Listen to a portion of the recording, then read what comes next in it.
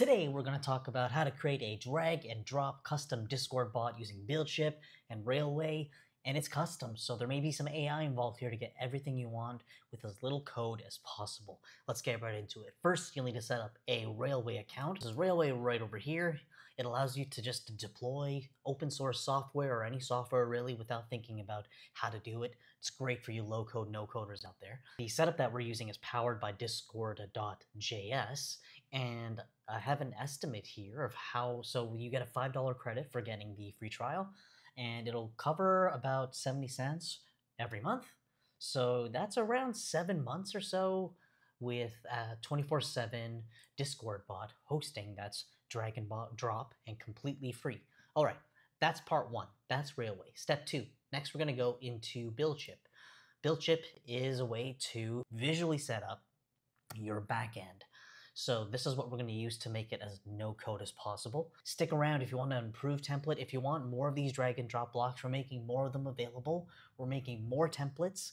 All you have to do is subscribe. Once you set up that account, next you're going to set up your Discord bot. Once you set up your Discord bot, you can go here. I'll grab the link, stick it in the training. Once you set up your Discord bot, you'll need to take note of your client ID and your token. We'll look more into that later, but essentially where you find the client ID is right in the general information tab. It's the client ID. And then when you go to the bot tab, there's a token there that you copy for the first time or you reset it, and that is your bot token. Once you copy the template, by the way, I'll show you where it is. Let's go to templates. I created this because when I searched for Discord, all the templates were broken. So I made a template that's a little bit of flavor that I like, which is right here, the Discord bot, no code, low code. You're gonna press deploy now. The link is in the description, and when you deploy it, you're pretty much good to go. You're gonna land right in here. You're gonna get this drag and drop Discord.js node. Is fill in your client ID, your gateway intents. I'll show you what the gateway intents are. If I go to the GitHub, these are the gateway intents. You can learn more about it at this link over here. The gateway intents are ways to set up what you want to listen to as live events that come through the server. The Discord.js, the main things you need to drag and drop are endpoints for the interaction and the message. So I'll show you here that we have a Buildship account set up. Here it is. Just to show you that this works, what I did was I copy and pasted using this button right here, the endpoint for my Buildship endpoint, which is this. I put it in the Railway variable right here. I put this for the interaction. That's what we're about to do. And then if I go back to this endpoint right here, what I've done here is I've used their drag and drop API call. So let me walk through how this works because this is more so for low coders, no coders. An API call, you'll need to use the post because what we're doing here is we are doing a callback on an interaction. So I'll show you how to do this stuff. So if we go to the docs, we're here, and then I'm going to go to interaction, receiving an interaction. When you're receiving an interaction, you are receiving it from this URL. So you're getting an interaction ID and the interaction token. All of that is actually set up for you when you use this template. So you're going to receive those things through Buildship right here. So if I go to the URL, so I'm dragging and dropping, so I'll show you what that is. This API call, I'm going to click that, and it just drags and drops it right here. I'm just going to delete that for now.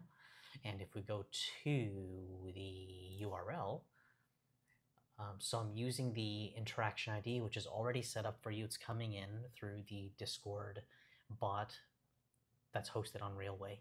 Same with the interaction token. It's all coming in, and you just set it up to follow this this node right here. And then what you can do is when you start setting these up, you can save it to your library, so it becomes even more drag and drop. Save so much time. For the body, what we're doing is we're formatting a response to the interaction.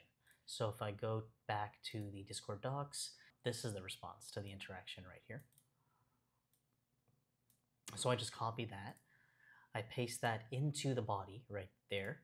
And you can customize whatever response you want to do. All you have to do is follow these docs. and choose, for example, what's the type of the response I want to send, what's the data. So for example, if we just scroll up a bit, that said type 4. So here's the type and the data, the interaction response object. That's how we read this. So if I go to the type, number 4 means channel message with source. There are other things like a deferred channel message with source, and that describes what it is, and you can choose exactly what you want, or even a modal, respond to an actual interaction with a pop-up modal in Discord. You have complete control over that. All you have to do is get used to reading documentation like this, and then putting information in these blocks right here. The content type application JSON is always important. We want to await true, and that's how we set up an API call. And I'm going to go on my Discord server where I've installed it.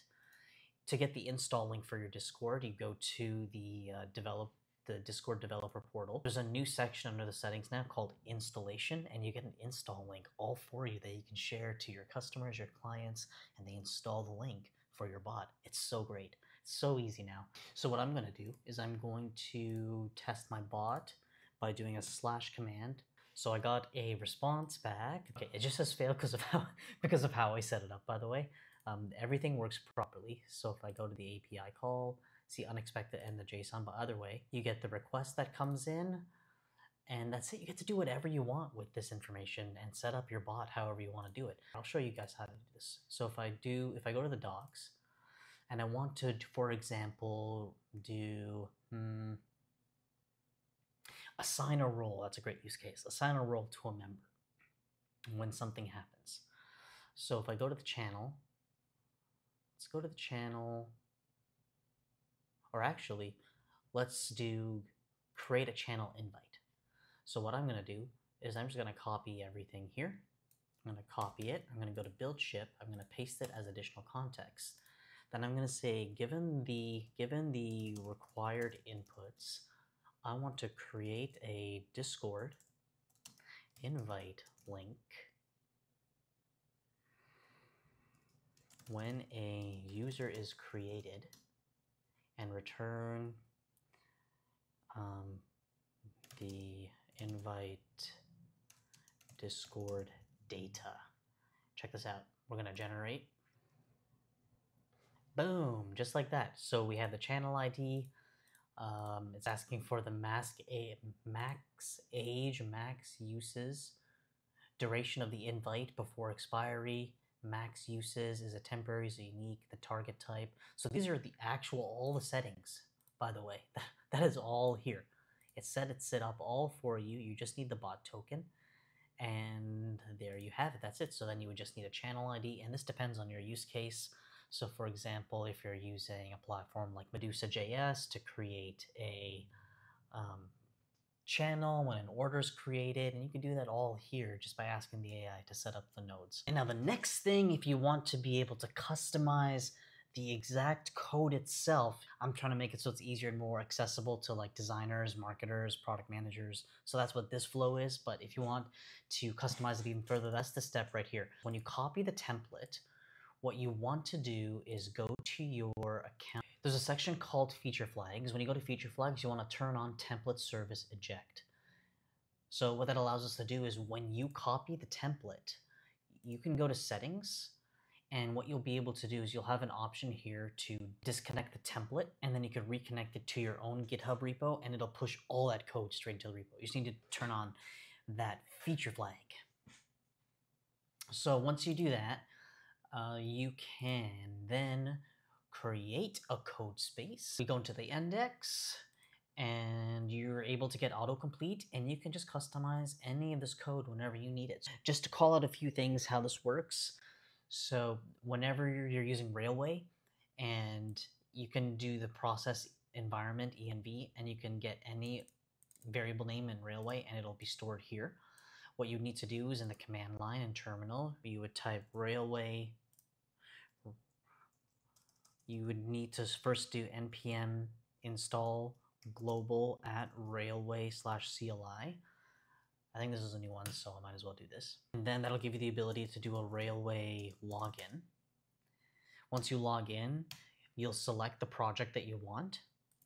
Once you select the project that you want, then you could do Railway run, npm run start. So that tells Railway to run an npm run command, which is how you run most projects like this. And what that will do is run this code in this code space with all the variables. Okay, some things that I'm going to walk through here are, so this code right here is for the intents. You don't really need to do anything. We set up a default set of intents if you didn't put anything in the variable. And this is a guide to customize the template. And this is how we set up the rest of the how to read the comma separated list of intents that you want. This needs to work because there's a lot of big int numbers that are a part of the Discord.js library. And this changes how that works. And then the main pattern you're really doing here is you're setting up the client from Discord.js, but then you're doing client on events dot, and you just choose what you want. You forward it to your serverless endpoint, whatever that is. And we've set that up as environment variables in Railway, and that's it. That's the same pattern.